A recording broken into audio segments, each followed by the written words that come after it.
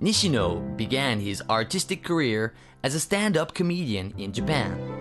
Shooting to national stardom early, he became a television star upon his debut. With sellout performances across the country, in between his prolific television work, he is a famous Japanese comedian.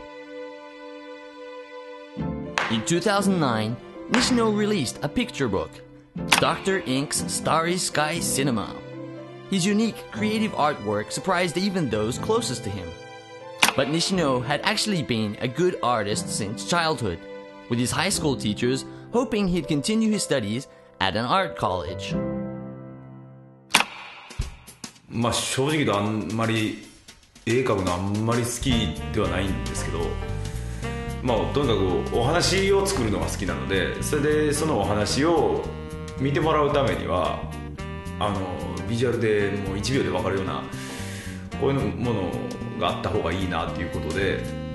とにかくお話を見てもらうための、ツールですね、絵っていうのは。だから多分絵本に意味があると思うんですけど、だからあんまり絵画とかそういうのあんまり興味がないですね。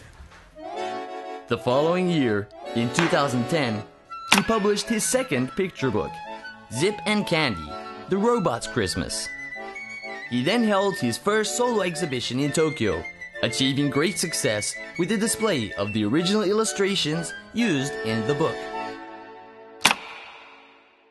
例えば絵をこうやって見てた時にこう横からすぐ人が入ってきて、これはこうでねこうでねこうでねみたいな、こういういわゆるこの説明が必要なのはあんま好きじゃないんです。まずパッと見てとか、だから絵に詳しくない人とか、もっと言ったら興味がない人も、でちびっこからじいちゃんまでみんながこう誰が見てもこう楽しめるようなものが、好きですね。In 2012, he created the story and designed the characters for the clay animation titled Cut, furthering his career as an artist.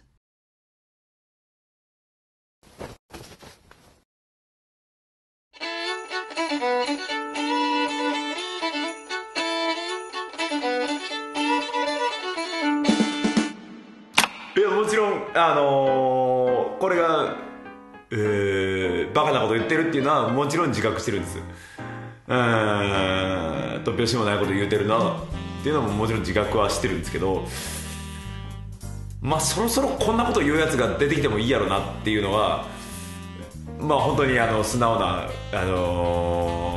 意見なんですけども、なんかやっぱウォルト・ディズニーみたいなあんなバカみたいなやつが次出てきてほしいなとは思ったんですよ。それで待っててもなかなか出てこないから、もう自分でこうもうやっちゃおうっていうことです。In order to gain support for his desire to hold an exhibition in New York, Nishino made a public proposal on the crowdfunding platform Campfire.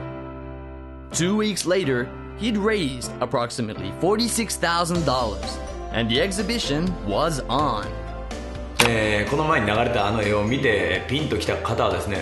原画はもうちょっと、素晴らしいものになってますんで、ぜひお越しください。もう感動はお約束いたします。One Art Space, 23 Warren Street, New York, New York.